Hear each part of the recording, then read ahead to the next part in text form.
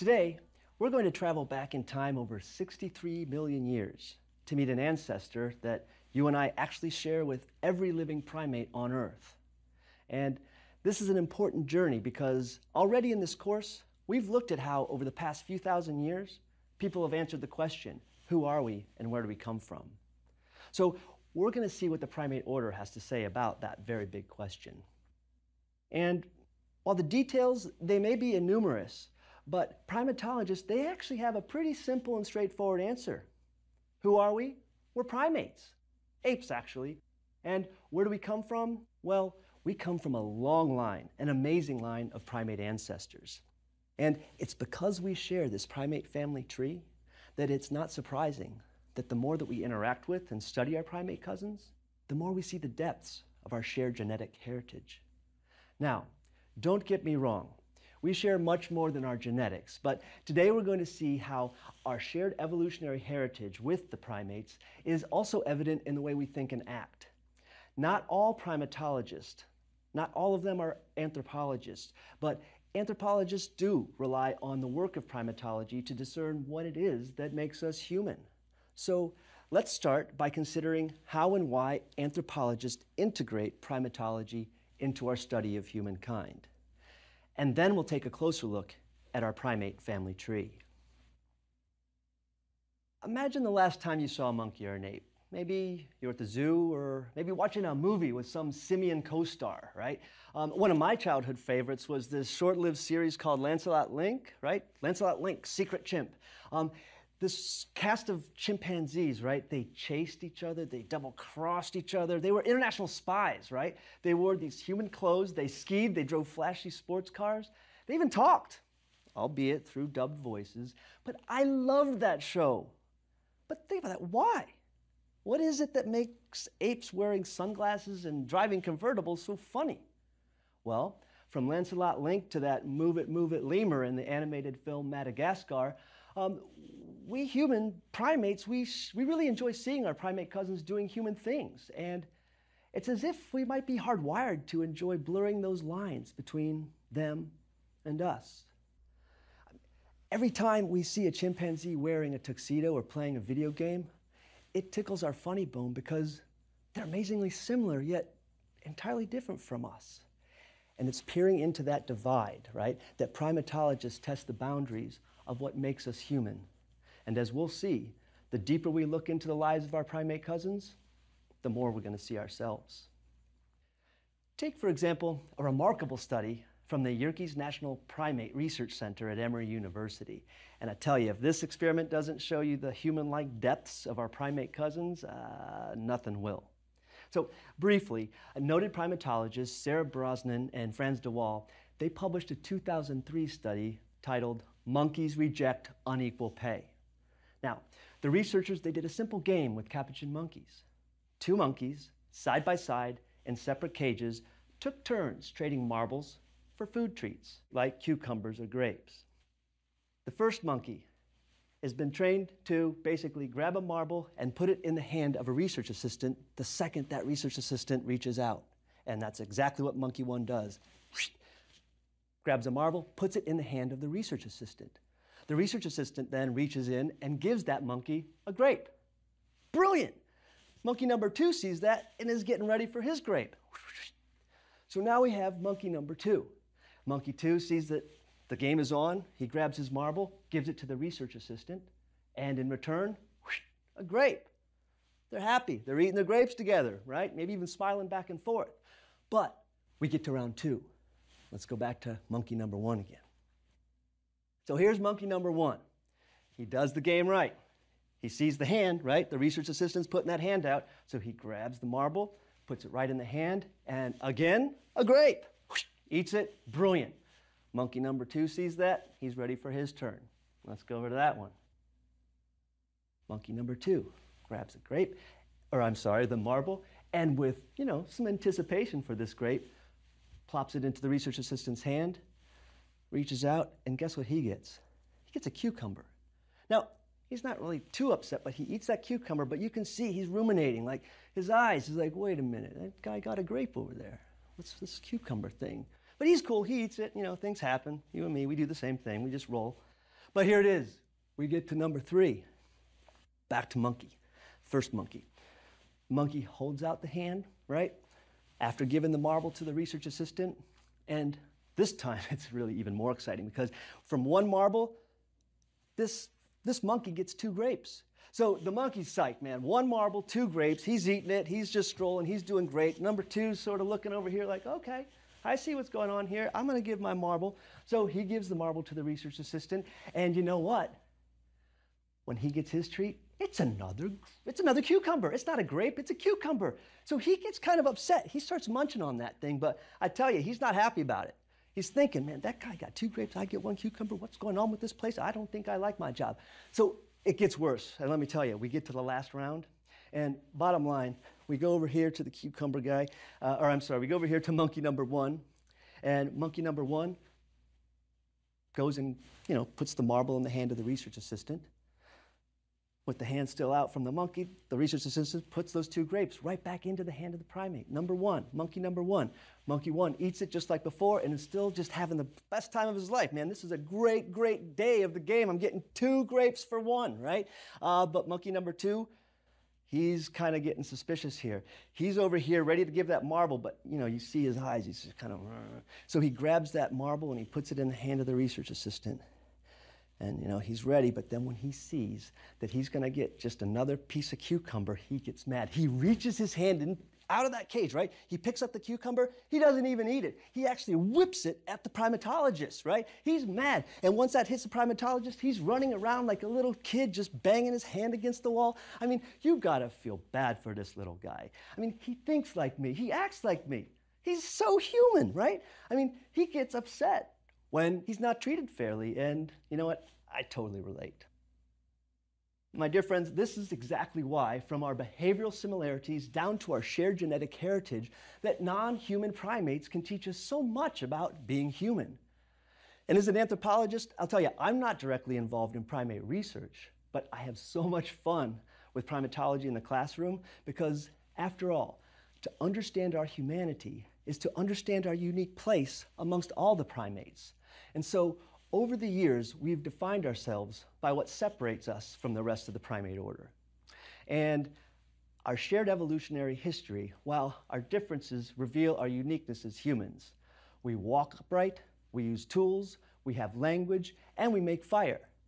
We're Homo sapiens. But one of the reasons it's so fun to teach and keep up with this primate research, right, it's that the more and more we probe these differences, they actually begin to disappear. And what's exciting, right, that's very exciting because we're getting more and more precise about what it means to be human. I mean, think about this. If other apes can learn English, right, if they can learn language, that might not be the distinguishing factor that we presume it to be. Maybe our humanness is somewhere else. It's something else. For example, what about fire and tool use? Fire and tool use, right? That's definitely a human thing. Can other apes, our closest primate relatives, can they learn to make a campfire? Can they roast marshmallows? The answer is going to surprise you. But how do we go about gathering that information? What methods can scientists use to study non-human primates? I mean, besides trading grapes and cucumbers for marbles, I mean, what is it that primatologists do to produce this knowledge? Well, actually, there are a range of methods, from behavioral observations to genetics, biology, and even fossil analysis. And using all of these tools, primatologists collect data and they test theories to help us understand our humanity, including our primate roots. Now, generally, primatologists, they tend to specialize in one or more areas, from, say, primate genetics and anatomy to cognition, behavior, and even social organization. So to give you a better idea of what primatologists actually think about, let's visit two primatology labs, and let's see some primatologists in action. Then we can review the evolutionary timeline of our primate order so we can actually mark the moment that we became human. Let's go ahead and take a look at 2 exceptional primatologists who do cognitive and behavioral research. And we're going to see how some shared genetics are going to yield some really compelling behavioral similarities. First, Susan Savage Rumbaugh. Now, She's an exceptional primatologist doing amazing cognitive and behavioral research. And her star collaborator in this research is a bonobo ape named Kanzi. And as a bonobo, Kanzi shares almost 99% of our genome, right? And together, Susan Savage-Rumbaugh and Kanzi, they definitely teach us that our human-bonobo differences could be perhaps a lot more cultural than they are biological.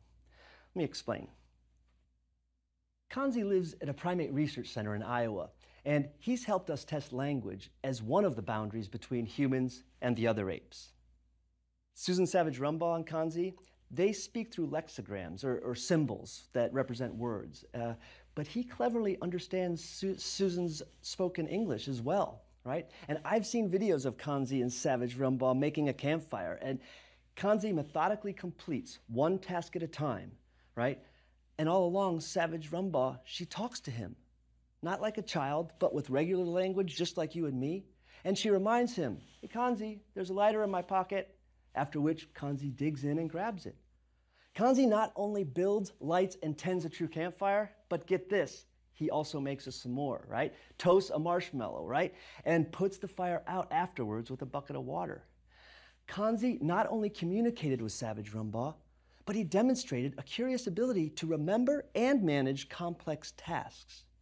And an even funnier example of Kanzi's ability to learn, remember, and manage complex tasks, well, comes from an old TV show named Champions of the Wild, right? And it's on that show that Kanzi played the classic video game Pac-Man. Waka, waka, waka, right? Think about that.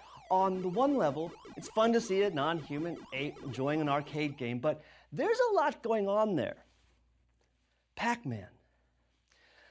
To last more than 10 seconds in this game, a player's going to have to keep track of a lot of things, right? I mean, you have to move Pac-Man all around this maze and eat these pellets, and that's easy enough, right? But wait, you have to avoid those ghosts, right, as they move about the maze as well, independently, and they're ready to catch you. They're trying to get you.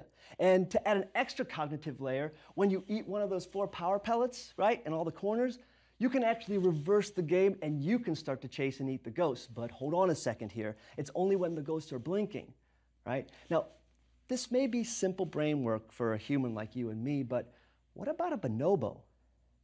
Apparently, it's not at all out of the question. So, we'll return to Kanzi and primate language studies in a future lecture, but for now, let's visit our second primatologist, Laurie Santos at Yale. Now, Santos, she explores the cognitive dimensions of primate life. And one of her most intriguing research areas, monkeynomics. And you heard that right, monkeynomics, right? So basically, after the economic collapse of 2008, Santos wondered, do other primates share our human inclination towards really risky economic behavior? And, well, what she found was they do. They do. Santos and her students taught primates how to use money to buy snacks, right? Then, in a series of experiments, she tested their financial strategies by setting up a monkey market. So, the monkey market, right?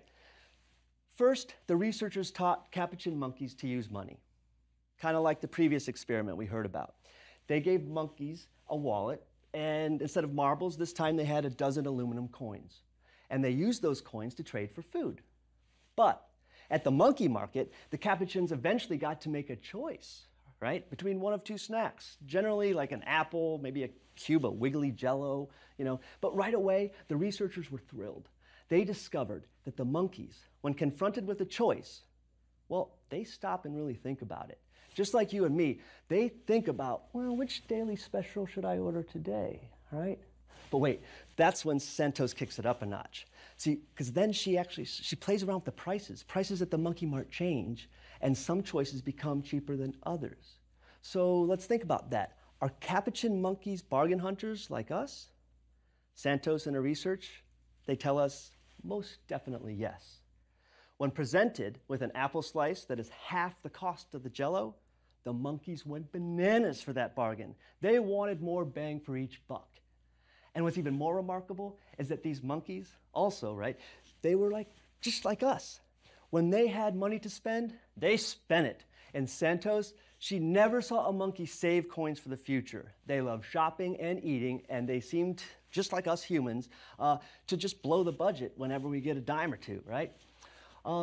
Santos has done all kinds of monkeynomics research, including a foray into themes like risk aversion and loss prevention.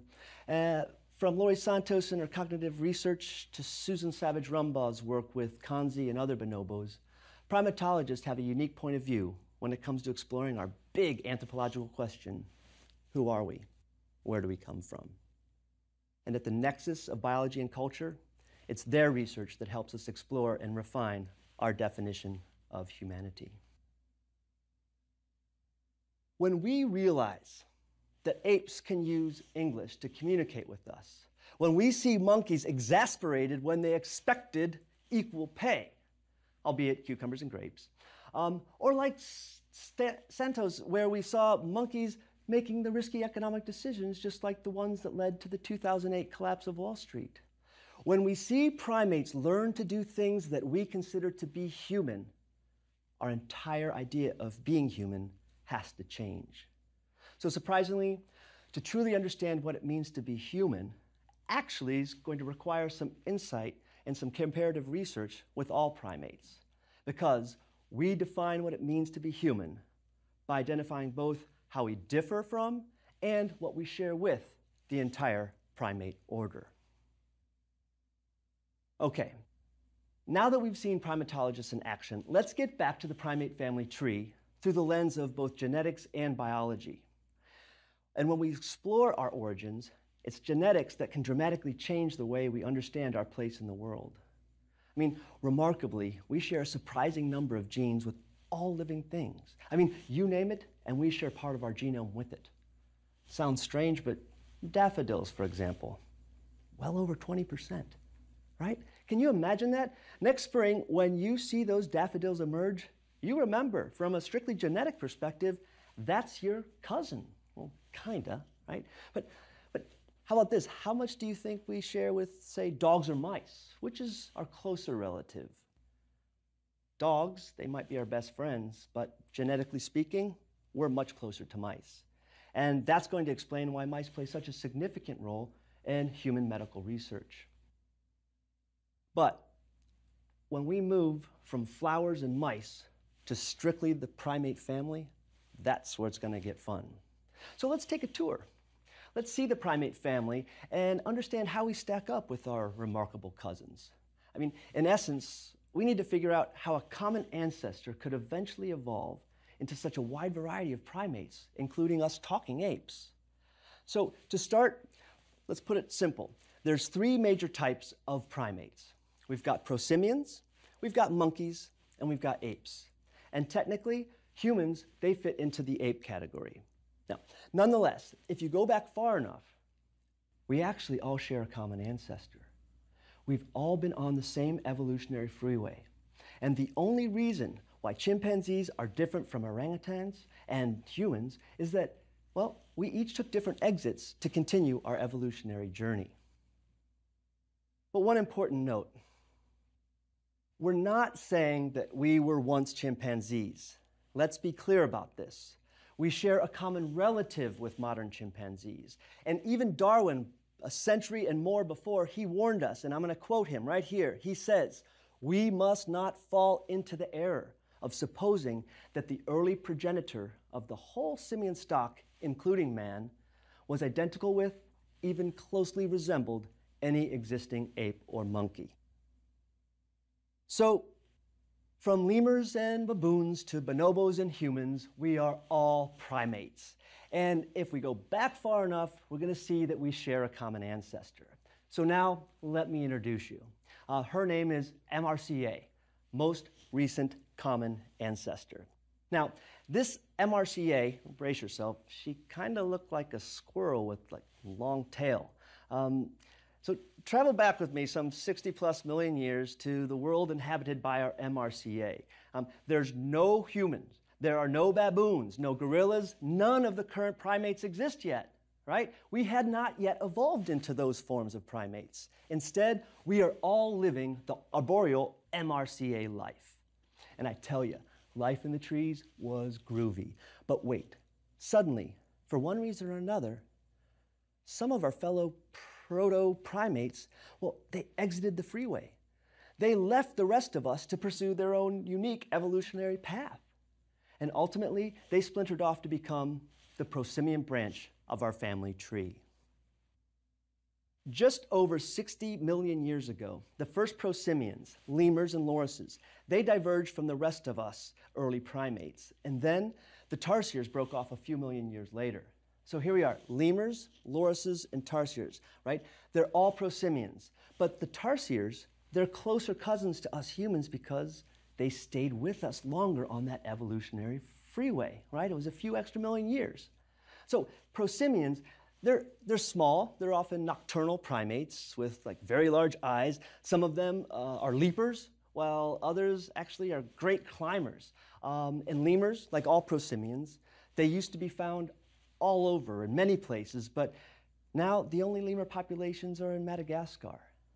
The smallest lemurs, like the dwarf lemur, would fit in the palm of your hand.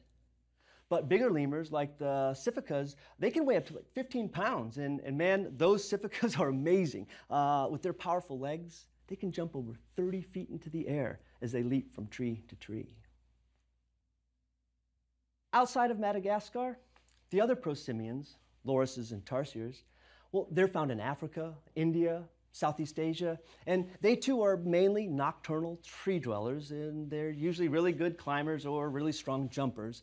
And in fact, one of our oldest primate fossil remains that we've discovered, that goes back some 55 million years, just after the prosimians broke off on their own evolutionary path. Remarkably, this fossil gives us a snapshot of the divergence of the tarsier from the rest of the early primates. And I promise it doesn't disappoint. Found by a farmer in the Hubei province in China, this fossil, it's an early primate with hands, feet, small eyes, not the big ones, like monkeys, right? They had small eyes like monkeys, not the big eyes like the prosimians.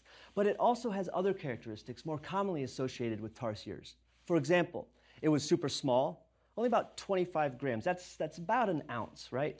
And it shared similar skull and limb proportions with tarsiers. Scientists named this creature Archicebus achilles. Archicebus, well, that's the genus name. That refers to the guy's super long tail, which he used for balance while living high up in the trees. Now, the species name Achilles, that points to its more monkey-like heel, right? So it's definitely sort of a cross between the two. So as the prosimians continued to evolve on their own, the rest of us, early primates, we carried on down the evolutionary freeway until the next group breaks off on its own. First, the New World monkeys, and they're going to break off some 40 million years ago. Then, the Old World monkeys, they're going to follow suit around 15 million years later. So let's take a look at the Platyrrhini, often referred to as New World monkeys. Yeah? New World monkeys. Now, New World monkeys, they can be found in Central and South America. They're tree dwellers, and they like to eat leaves, fruit, and maybe a few insects here and there. And on the small end of the Platyrrhini spectrum, we're going to have, say, the marmoset and tamarins. Now, these guys are remarkable primates. They can't change their facial expressions, they don't have opposable thumbs, and they frequently produce twins, right? Then, once those twins are born, get this. The males are the ones that tend to carry their infants on the back as long as the children aren't busy being nursed, right? So the other side. Let's look at the other side of these New World monkeys. This is called the Cebidae family. These monkeys are also limited to Central and South America, the New World, but they're much larger than marmosets, like the howler monkey, for example. He can grow to over 20 pounds. Another example of the Cebidae family, that's the capuchin monkeys. Remember the grape thrower, or I should say the cucumber thrower? That's the other side of this family. So let's move on to the Old World monkeys. With the New World monkeys and the prosimians departed, the rest of us early primates, we moved on together, further down the primate evolutionary freeway. And we were becoming more and more human all along the way. So ultimately, another group is going to depart, and that's going to be the Old World monkeys. We have a lot more in common with Old World monkeys than we do with prosimians, and even the New World monkeys, even down to our teeth. Now, take a moment, use your tongue and check out your own dentition. you start at the front, one side, and you count back to your molars, you're going to find that, well, most of us have about 8 teeth on each side, right? Our old world monkey cousins, they also have 8 teeth per side. And that's different from the New World monkeys that got off the freeway earlier. They have 9, right?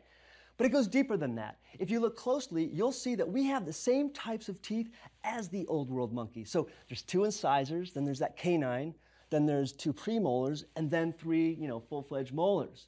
Now, the New World monkeys, they actually have an extra premolar, a 3rd one, that Old World monkeys and humans, we got rid of. So Old World monkeys, they can be found in Africa, the Middle East, and Southeastern Asia, the so-called Old World.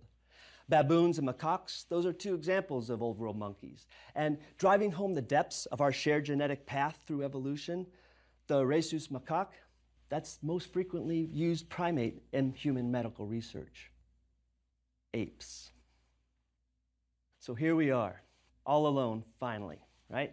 With the prosimians off on their exit, as well as the New and Old World monkeys taking off on their own, right? All that's left is us apes. It's us, right? And I tell you what, things are going to pick up quickly for us early apes. It's around 17 or 18 million years ago that the gibbons took off on their own path. Then the orangutan and the gorilla, they did the same. The final phase of this primate and ape story comes after the gorilla. And that's about 7 million years ago when we humans, when we were the ones that left our common evolutionary path. And that actually left the bonobo and the chimpanzee to go on and split off on their own, which explains why we share like some 99% of our genome with both the bonobo and the chimpanzee. Yet, if we go all the way back to the prosimians, we're only at about 80% or so, right? So humans, chimps, bonobos, we were all together the longest on this primate evolutionary freeway. And my friends, this is the primate family tree, right? From the most recent common ancestor through prosimians, monkeys, and then the apes, we can trace our early human origins through primatology. In fact, the fossil record and genetics, they both allow us, right, primatologists and others, to pinpoint the very moment in our primate history when we became human, when we diverged from the ancestors of the modern bonobo and chimpanzee. So, to recap, let's remember how primatology fits within anthropology. Essentially, it helps us answer our big question: who are we and where do we come from? First, the primates we see in zoos and in the wild, well, they're as modern as you and I. They're not less evolved humans. Second, we, all of us primates, we evolved from a common ancestor some 63 million years ago. And last, we're humans, and therefore primates. One of the apes more specifically, and we're most closely related to the bonobo and the chimpanzee. Anthropology, it's the study of humankind over time and space, and that most certainly includes our primate family and history. Why? Well, as we explore the depths of our similarities, both biological and behavioral, with our primate cousins, our shared evolutionary history is magnificently illuminated. I mean, today we saw how our primate cousins emerged each in their own way over the past 60 million years, including us upright walking apes. But we've yet to consider what is unique about our human branch of this primate tree. I mean, if we've got nearly identical genetics to a bonobo, what is it? What is it exactly that makes us human? What defines us, not as primates, but as humans? These are the questions that lead us from primatology to paleoanthropology, the study of our earliest human ancestors. And that's the discipline we'll turn to in our next lecture.